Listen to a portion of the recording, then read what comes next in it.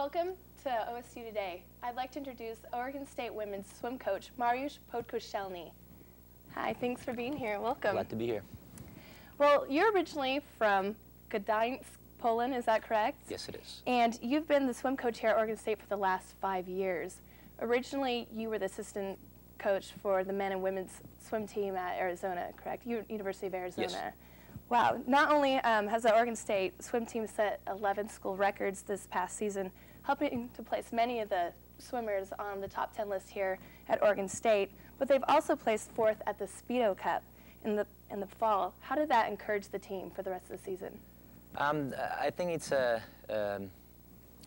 pretty big boost for the team from the standpoint of how we've progressed, more so than just results itself, because we finished in the top 3 in the past 2 years at Speedo Cup. However, competition was a little stiffer this year, and the girls, even though they performed better and swam faster, they didn't finish in that top 3. However, knowing the progress from the previous years and knowing the kind of quality of the team that we have, it is really encouraging, and the girls got a pretty big boost coming off of that weekend in California. What were some of your strongest competitors, some of the teams that came to the Speedo Cup? Pac-10 schools like USC, UCLA were there, University of Hawaii, those are the top 4 finishing schools. Also, pretty much every single school from the Southern California Division 1, 2, and 3.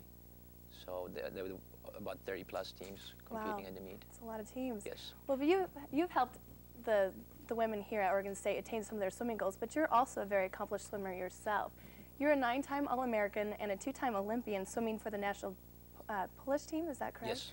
And you competed in the 1988 and 1992 Olympics. What was that like? Most people will never reach that caliber of competition. It's very impressive. It was incredible.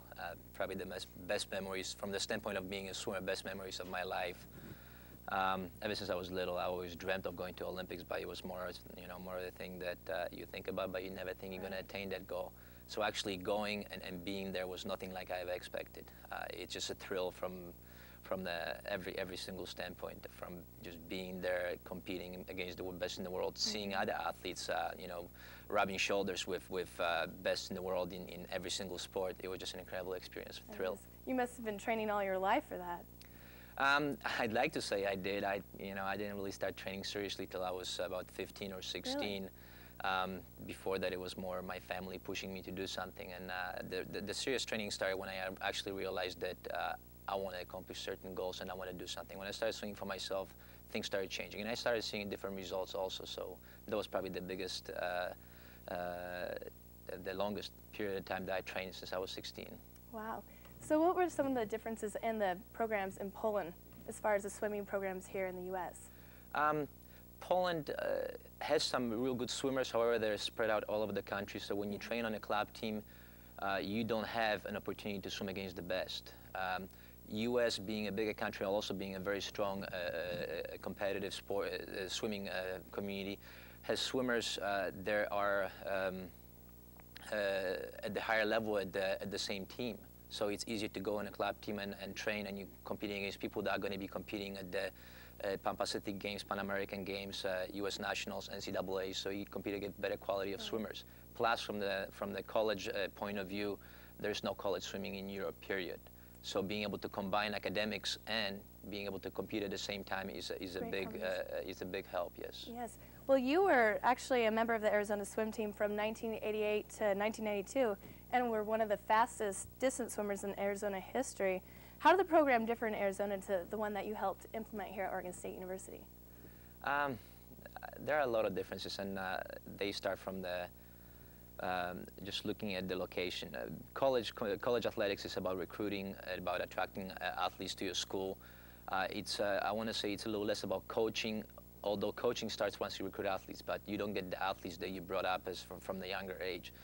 So you really emphasizes recruiting, and U of A is just a lot easier place to recruit because of the tradition, location, and when you recruit high school athletes, things that appeal to them at that age don't necessarily appeal to them when they are sophomores or juniors. I'd like to be able to get some of those swimmers when they're sophomores and juniors, because they're going to be looking for different things. But when you're 16, 17, 18 years old, what appeals to you is sun, blue sky, and University of Arizona. And you add to it a pretty good education and a program that has a long-standing tradition. Those are probably the biggest differences. What we try to implement here are the things that we have a control over, which is tradition, bringing better and better athletes, and establishing ourselves as a top 25 program in the nation, and moving up in the conference, and establishing ourselves as a solid program, both academically and athletically. Well, you must be doing something right, because the team is really getting very strong. Tell me about some of the seniors and their influence on the team, their leadership. They're the trailblazers, I guess. They started the whole thing. They came here with me. They were my very first recruiting class, and they went through all the pains and aches of building the program. And everything that we see today is a direct result of their hard work and dedication. I want to say they took a chance on us, because when we started the team, not too many people were looking in our direction. And for them to take a chance on us, on me, I will always remember them for that. I'll always be thankful to them for that. But they've done a great job. And this is probably going to be the hardest year for me, because I've never, when I was at the University of Arizona, I stayed there long enough that my first recruiting class didn't graduate yet. Right. And this is going to be my actually first year when I'm going to be in the program that the recruiting class that I brought in is going to be graduating. It's going to be a pretty emotional and hard experience. You get to enjoy so much time with them, and you really attach yourself to them. And then, you know, by the time they grow up, and then it's kind of like being a dad. I bet. Letting them go. How many seniors are on the team this year? We have 5 seniors on the team this year, seniors. And we're going to miss them. We're going to miss them dearly. Wow. Well, we actually have some interviews from some of the swimmers. We'll take a look at that. I'm Vera Steven from Hanover, Germany, and I'm the only freshman on this team for this year. I'm really glad to be here, and it's really exciting for me, especially going to the NC2A this year. Girl in the whole history of OSU who has been to the NC2As before me, so I'm really excited about going there and representing Oregon State at the NC2A again. I'm Amy Amwali, and I am a senior from Bend, Oregon.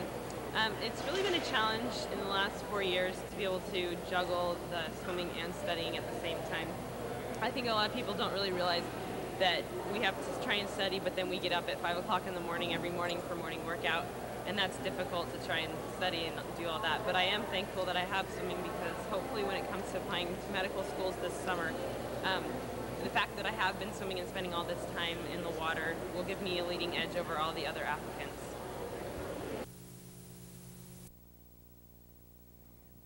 Thank you for that.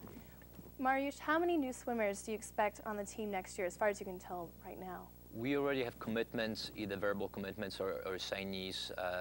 The number says 8, but we're probably going to end up with 10 new swimmers next year. Wow, that's excellent. What strengths do you see these new swimmers bringing to the team? I think depth. That's what we've been missing. We have a very solid team, very good team. However, in a recent meets, one of the weaknesses they showed was lack of depth on the team. And I think that the newcomer is going to bring a lot of depth, and also equality. I really look forward to next year. What events did you see this season that needed the most improvement, and have they improved on those? Our weakest area was probably backstroke, and we've had some people step up and did a great job for us. So it was actually a big relief to see that happen this year, especially that we were pretty worried going into this year. And we've already recruited some swimmers next year. They're going to help us in that area. And with in addition those swimmers, and also having the swimmers that are on the team currently performing so well, we really look for the future. That's great. For a minute, let's talk about the meet with the Huskies, the Washington Huskies. This meet was lost by 1600ths of a second, and this could have won the race as well as the meet, ending a 23 meet losing streak with the Huskies. How did the team deal with that, and what came next? What did you tell the ladies? I told them after the meet that they were the real winners, because we should have won the meet. Our girls were better team, and to understand the point of view in the situation, you really have to get behind the scenes of swimming itself. Swimming being an aerobic sport, highly aerobic sport, when you rest, you improve your performances drastically. And you just don't rest for dual meets. Dual meets are something that you do along the way while you're training hard. So we didn't rest for the meet, and nobody ever really rests for the meet. Washington rested their girls for the meet, so their girls had an additional boost to swim faster, and their times were incredibly fast compared to the rest of their season. So we did it the right way. They didn't necessarily cheated, but they, you know, used some leverage to beat us, which was nice to see that they needed to change their training in order to compete with us. But we will look forward again. Next year, it's another year, and I think the streak is in jeopardy. I'm sure the seniors especially wanted to get them their last time. But we actually have a few interviews with some of our seniors, so we'll take a look at those right now.